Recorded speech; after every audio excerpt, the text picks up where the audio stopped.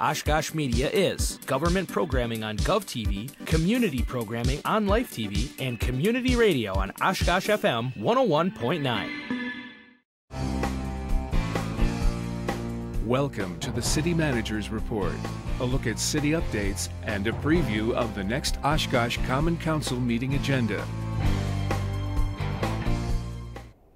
And thanks for joining us for the City Manager's Report. I'm Andy Radig, along with your City Manager for the City of Oshkosh, Mark Roloff. Mark, thanks for being here. Great to be here, Andy. Okay, well, we've got a lot coming up today, and in the first half of today's show, we'll talk about some municipal news updates, as usual, and then in the second half, we'll talk about some agenda highlights from the upcoming Tuesday, September 14th Common Council meeting. So, Mark, in the first part of the program today, we've got a lot of different things here. One thing that's kind of exciting is that we have a new director at the Oshkosh Public Museum. Yeah, I'm very excited to make this announcement. Sarah Phillips will be joining us from the Idaho State Museum, where she's been in the curating division and has gradually moved her way up through the ranks there. And she's been with the Idaho State Museum since 2008, so we're really excited that Sarah's going to be joining us. Yeah, absolutely. And she has a lot of background and studied at Boise State University. And I understand she starts in December. Yeah, she does. You mentioned Boise State. She has a degree in history with an emphasis in American history and then a master's of applied historical research with museum studies. So she's very well qualified for the position and certainly has some great experience that I think she'll be able to lend quite well to the museum. And again, you said she starts in December. She'll be she's in the process of getting ready for all the big moves and everything, and we'll be excited when she's able to join us. Sure, sure. And I'd be remiss without saying that we send our best out to Brad Larson after 30 plus years. 32 plus years. He was with us since 1989. Brad did a wonderful job of serving the community and the museum. Went through a lot. Remember the fire of 1994? Brad lived to tell about that, and certainly brought the museum back from literally ashes to what it is. It's a very vibrant public museum. It's great, and Sarah saw that when she applied for the position, and she's very excited about taking over the reins from Brad. Okay, all right, very good. Well, we had some other good news come across the desk from the wastewater treatment plant, and they received straight A's from the DNR. That's great. They go through an annual compliance maintenance report, so they're a little different than the public museum. We shifted gears pretty well there, but you don't always get to see the treatment plant, but this is sort of a behind the scenes look of what our treatment plant is. But there are so many levels. I believe there's a multitude of standards that they have to reach, and they received a grade of A in every one of those categories for the evaluation year for 2020. That's right, and that covers a lot of different areas, and just reinforces that the staff are committed to their work. They're excited about their work, and really a lot of great comments. Yeah, the reviewer from the Department of Natural Resources commented that there have been lower peak flows coming into the treatment system, and a lot of that's not just because of what's done at the treatment plant, but what's done in the system. We've done a lot with infiltration and inflow reduction. We call it I&I, to reduce that so that has less essentially clear water coming into the treatment plant. So when the sewage does come in, it's just sewage. It's not water that's come in there from other sources. So and that avoids having to do something like bypass portion of the treatment process. So we're able to treat everything that comes in and minimize that, so that we're much more efficient by doing that. Right. Kind of an interesting inside look there of the water wastewater treatment plant. It's quite complex, and it's actually huge. I walked through it one time, and I was surprised how huge it is. Yeah, it's an amazing process, and we've got the qualifications of our people to do this. There are high standards that we have, and our folks rise to the occasion to make sure that the water we return to the Fox River is actually cleaner than the water we take out of Lake Winnebago. that's how good of a system we have, and I'm very proud of that. That's excellent. All right. Well, I guess speaking of water infrastructure with the city, I understand that reimbursement remains available for lead water service line replacements. Yeah, these are services that go from the curb stop, which is where the city system ends, goes into private property. But we have some funds still from the DNR that are available, and we want to make sure, and that's for the private side, to replace lead services lines completed during the 2021 construction season. So we've been able to take advantage of that this year. But what this does is this program reimburses eligible property owners on a first completed request received, first reimbursed, first in, first out, until the funding is fully utilized or expires. So we are still offering that available to people. Projects that they get pre-approved for this funding must have it completed no later than November 12th to receive reimbursement. So if you're interested, applications available on the city's website. We certainly want to encourage people to do that. Right. But take a look at our website and look for lead service line replacement, and we will take care of you. And we absolutely want you to consider replacing these lines, because they can become a hazard, especially for families with young children. And folks can also double check with city staff to determine whether their residence has a lead service line or not. So yeah, there's ways to look at that. So we want to encourage people to check it out and see.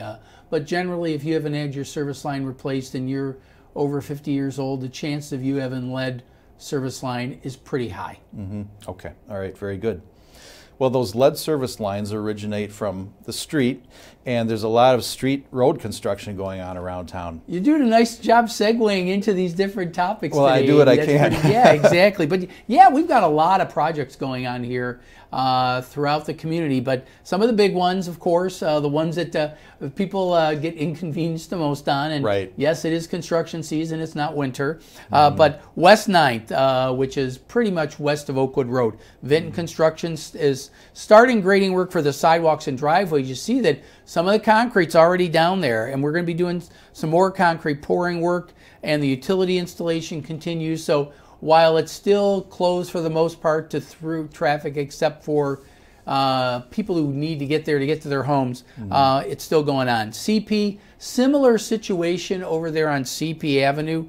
This is Vinton Construction, and then Aldix Concrete will follow up with sidewalk installation restoration. But Vinton is finishing the mainline paving program, and they're going to start the sidewalk grading very soon as well. So you can see that progress is getting made, slow but surely. There's a difference between these two roads, though, and one of the reasons that maybe West 9th is taking a little longer, West 9th is being reconstructed completely to a width of 48 feet. Right. CP is only about 30 to 32 feet, so huge, 50% bigger than other streets. So understand that that's why if you're a little impatient out there on West 9th, please understand that it's a little bigger project, but as I always say, we'll be done by deer hunting season, trust me. Right, right. And considering also that West 9th was a very narrow 2-lane road, and now it's receiving sidewalks and everything else. Yeah, I mean, we added storm sewer, which all we had previous were ditches from prior town. So yeah, a lot of big improvements out there. Right, and right. Speaking of other big improvements, Fond du Lac Road is Right. the other one that's really busy. Concrete paving scheduled for the interior lane, but as was reported by staff today, you can drive through the construction zone if you need to. Mark's little tip of the day is stay on Oregon to Ripple, and you'll just avoid the construction zone. That's just my little tip of the day. But if you need to get through to go to Parnell's or something like that, you can get through just fine. So we want to make sure that you're still taking care of Oshkosh businesses, and so you can still go north and south now. But things are following up, and again, we're on schedule with that. And then associated with that is a little bit of East Waukau Avenue, the sanitary sewer construction. It's continuing to progress. So we're real happy with the progress we're making. We are on schedule with everything, maybe even a little bit ahead. Just cross your fingers that I don't jinx us with that statement. But by deer hunting, we'll all be taken care of. Okay, we're looking forward to that. All right, another project that is very visible in the city of Oshkosh is the water tower by 9th and Washburn, and it's getting a paint job. Getting a full repaint. The last time it was done in 1997. There were some spot repairs done in 2004. The work being done, you got some various miscellaneous metal repairs, making sure that we're compliant with whatever the current code is. Installation of a mixing system that keeps the water churning when we aren't using it as much. Blasting and cleaning the abrasive with abrasive the outside. Paint goes on in multiple coats. The final coat's going to be the correct color. So don't worry if you see some weird color there. It's only when we're doing the last. And then spot dry interior paint repair. So we've got to do some interior painting as well. So that's part of it. So it is not on schedule. So and we have to explain that. There's an interesting reason for that. There's a very interesting reason. The original schedule is to start this past spring, and we were supposed to be done by mid-July. Then a little thing happened along the way, and Scott Williams of our staff has some great video. See that little blob in the about the 2 o'clock of the clock tower, or the tower itself. Those are red-tailed hawks, and they are considered an endangered species, and we had to shut down the operation until the red-tailed hawks did their annual summer vacation, and then we could take over. So we got most of the metal work and repairs are completed, so we're still working on it. Now we're projected to be completed by the end of October, so thanks to the Red Hawks, or blame the Red Hawks, depending if you love them or you don't love them, but we'll get it done, but that's caused a little delay on this project. Okay, well, we'll keep our eyes on that and keep everyone informed where we're at. Okay, well, folks, if you're watching us today, you're watching us through a streaming platform or through YouTube or something like that, Oshkosh Media, unfortunately, is experiencing an outage on the Spectrum cable system right now. Yeah, unfortunately, some equipment has failed on the Spectrum system, so they're working to get that equipment replaced.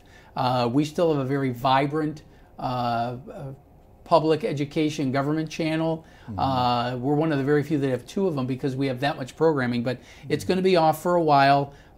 We will keep you posted on it. There's an error message that you're going to see if you are using Spectrum, but there are still other devices and other things available. So please get the word out, because you're not going to be able to see it on GovTV to know this. So tell your friends who you know have GovTV, and maybe you're missing that. But we got streaming devices galore, right, Andy? Right, absolutely.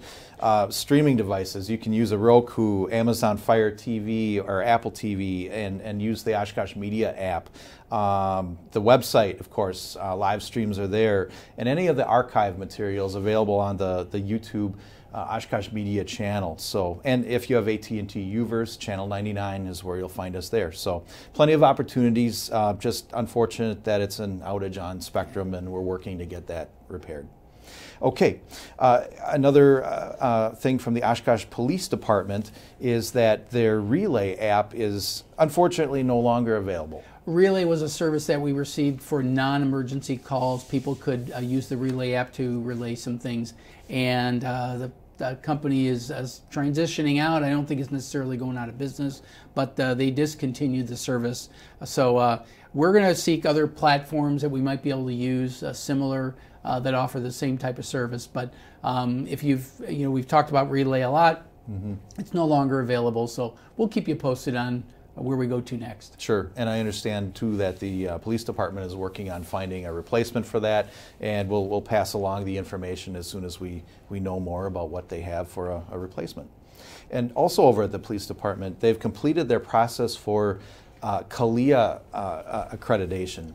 Yeah, CALEA is the Commission on Accreditation for Law Enforcement Agencies, a national accreditation. We're actually the only municipal law enforcement agency in Wisconsin that is nationally accredited. And that's great. What we just did was complete a culmination of a 4-year process to show compliance with. There's 36 chapters and 459 individual standards required for CALEA compliance, and we're very much dedicated to that, and our officers are. And we received some great positive feedback and are waiting for confirmation of being reaccredited. So congratulations for the police department for going through this process, subjecting themselves to this, and being committed to serving the public this way. Okay, and we'll pass along that information once that confirmation is received. All right, and then Mark, just finally, if you can give us an update about where we're at with COVID. I know that we have a mask requirement for employees and visitors in city-operated buildings through October 1st at this point. Yeah, we're going to continue that. That applies to vaccinated and unvaccinated. That's per the CDC guidelines, so we're still doing that. So really, this is more of an opportunity to encourage people to go to wcvaccine.org. That's the county's website for vaccines, for local COVID-19 vaccination information. There's also tests that you can still do. We encourage people to get tests if they think they've been exposed. And of course, Go Transit will give you free transportation to these vaccination appointments. So check it out on the county's website, and we certainly want to keep encouraging people, if they haven't gotten vaccinated yet, to do so. Right, and keep an eye on our social media as well, our Oshkosh Media social media. We pass along any updates of vaccination clinics and different things that are available there. So, okay, well, I think that's about the time that we have for the first half of our program today, Mark, and we'll take a short break. We'll be right back with some agenda highlights from the upcoming Tuesday, September 14th Common Council meeting. You're watching the City Manager's Report.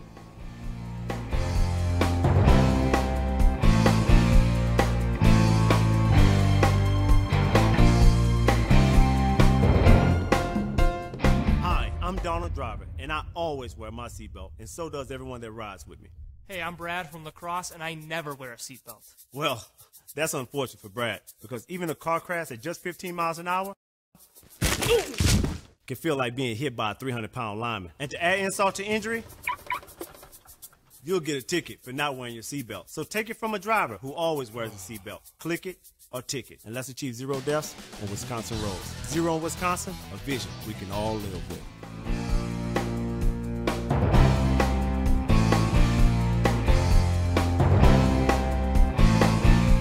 And welcome back to the City Manager's Report. I'm Andy Radig, along with your City Manager for the City of Oshkosh, Mark Roloff. Let's take a look at some agenda highlights from the upcoming September 14th Common Council meeting. The meeting will start off with a closed session. I guess, Mark, if you can give us a little bit of background about this. I see it relates to Smith School. Yeah, well, you may recall that a few months ago we had a presentation from a group that purchased the former Smith School, and they want to redevelop it into an affordable housing complex. The council has a process by which they enter into negotiations about what a development agreement might look like for some incentives for them to do this. And you can see the former Smith School there. They're going to completely renovate this thing. They're also seeking historic tax credits. So we're just going to talk about what parameters for negotiation we might want to have with them. That'll come back at a public meeting, but they're actually just now submitting an application for a tax increment financing district support. So we're going to start that process and hopefully get something going to get this redeveloped. I think the plans they've shown are really going to be great for the neighborhood. So I'm looking forward to seeing this develop. Okay, we'll keep an eye on that as it progresses. Okay, and then the meeting will be called to order at 6 p.m. And again, it's at City Hall in person, but there's also an option for remote participation. The meeting will begin with a public hearing, and this deals with some public works projects, asphalt overlay. Yeah, there aren't a lot of our streets that are asphalt, but we have an annual asphalt overlay program for those that do. And this is Olson Avenue from Vinland to Zion, Anderson from Farming to just north of Olson, and then Zion from Olson Avenue about 250 feet north. So anyway, that's what we do. We put in what's called cold mix asphalt to kind of seal the street. It doesn't require any utility changes at this time, so this buys at least a good 8 years, and we've seen this last as long as 20 years, so we're real pleased with this product, and basically make the road surface a little smoother for people to drive. Okay, all right. And then in the consent agenda of the meeting, there's an item for lighting poles and fixtures, and this is over at the Pioneer River Walk. We awarded a contract to get the Pioneer River Walk done. That's just east of the Main Street Bridge going over to the the train bridge over there as Pioneer Drive makes a turn. So this is the proposed Riverwalk Trail. One of the things we do to help speed up the process is we purchase the lighting fixtures, get them on order so that when it's time to put them in, we order it in advance so that the contractor has it available to him to get it done. So it's just something we've done. We avoid paying sales tax. We avoid a lot of things, but it gets it done a lot quicker. And we certainly want to get the Riverwalk Trail, this next extension, done as soon as possible. So that's what we're looking forward to. Okay, well, a lot to come over in that area. All right, and then there's an item a little bit later for the Oshkosh Fire Department, and it looks like this is to enhance their recruitment efforts. Recruiting is a very challenging issue for us at this time, both in police and fire. We are working with several of the area technical colleges. In fact, we're going all the way over to the northwest side of the state, but there's also a company called National Testing Network where they offer a national exam that people can take, and this actually helps improve the net we cast to encourage people to consider working for the Oshkosh Fire Department. This enables us to evaluate these people. They still have to pass the physical standards as well, but this enables us to maybe find somebody who maybe hadn't been considering Oshkosh, and then once they pass that test, they go through all this training that you're seeing on the video. We have a very robust training program, very high standards, and the national testing network that we're using adheres to those same high standards. So we know that people we're bringing in are very qualified and will do a great job for us. Absolutely. It's great to have that high caliber of service available here in Oshkosh from our fire and police folks. So, all right, and then there's an item coming up a little bit later on the agenda relating to the capital improvement plan. And I know that the borrowing conditions are very good right now, so does that connect up with that? There is some of this. You'll recall that back during the summer we had a work session with the council and we talked about borrowing for the upcoming year. And the council actually approved increasing the borrowing based on the rates that we're currently getting, as well as the fact that the metrics that we use to analyze our debt were actually very favorable. So we wanted to take advantage of that. So council has been going back and forth in terms of what projects get moved up the list. We actually had to push a lot of projects down the list into future years because of that, and I mean a lot more than the $4 million that they added to the borrowing. So we're going from 16 to 20 million, and so council is going to be considering which project should be added to that. We've given them some options. You know, a lot of people are also thinking about, well, what can we do with the American Rescue Plan Act, ARPA funds? Right. And certainly we want to make sure, as I say, keep our powder dry for that discussion. But you know, at a certain point, we're going to have to commit those funds as well. So council is going to take a look at the different funding options. One of the big things that is going on is we have our new Parks Administration field operations building, and that's going to cost over $5.5 million. So we were actually going to borrow that in 3 separate phases. So question is maybe we borrow a little more up front because the rates are so favorable. Sure. And then we know we got it borrowed, we got it in the bank, ready to spend it when we let the bids out early next year. So that's part of it. So I think council is going to take a look, and they may shuffle a couple things around, but it's really about which projects get moved up and which projects get pushed back. But we're doing that. And there might be some opportunities there. Yeah.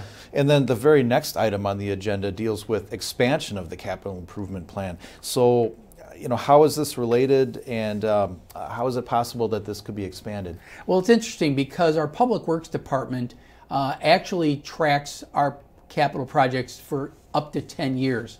And they do it for a couple reasons. One is some projects may move up or down the list in terms of priorities.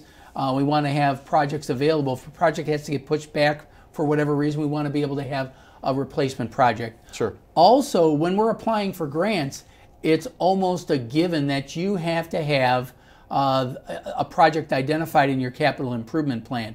So Public Works logic that they shared with council and council endorsed was that why don't we identify 10 years worth of public works projects, so that if a funding opportunity presents itself, we can say, yes, we do have it in our capital improvement plan. So we're expanding our CIP, we call it, to include not just our 2022 to 2026 project, but we're going to 2027 all the way out to 2031.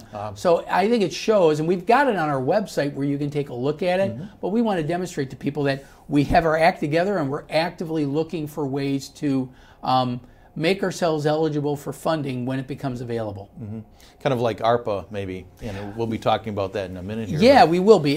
But it's sometimes some specialty funding becomes available, and if we can demonstrate it's already been in our plan, they're much more likely to award us a grant for that purpose. So it's a very strategic move, and I appreciate Public Works thinking about that. Okay, great. Great to be forward-looking.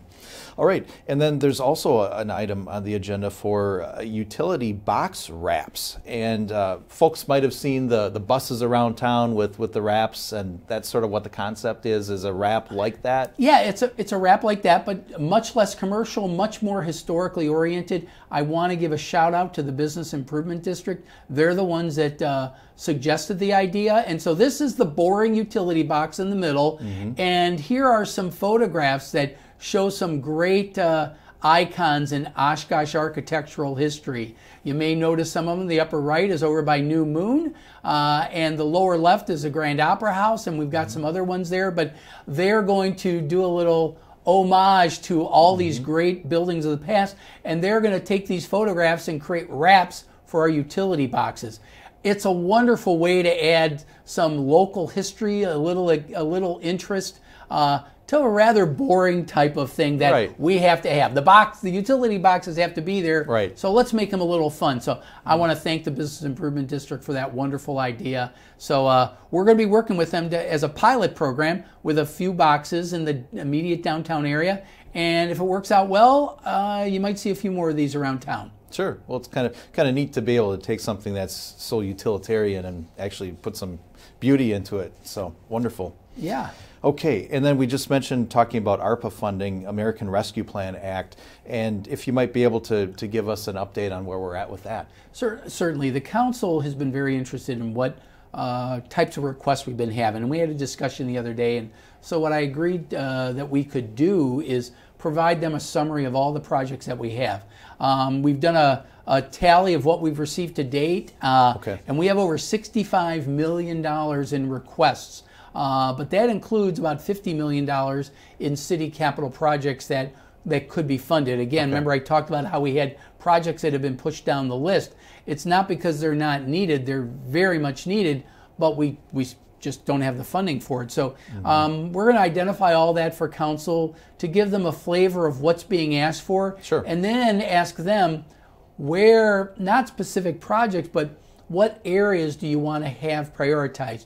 We have requests from various nonprofit agencies. We have requests for dealing with issues as complex as homelessness. We have support to businesses that may have been impacted, housing support, things of that nature.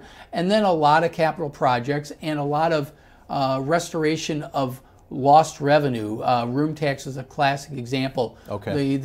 The hotel businesses have still not restored themselves. We can't promote Oshkosh without the Convention and Visitors Bureau getting funded by their primary revenue source, which is room tax. So those are all the things we want to do. So this is what we're looking at with the council. We're going to be sharing that information with them and then seek some direction from them about where they want to prioritize. Real quickly, you said $65 million of requests have come in, and what has Oshkosh been allocated?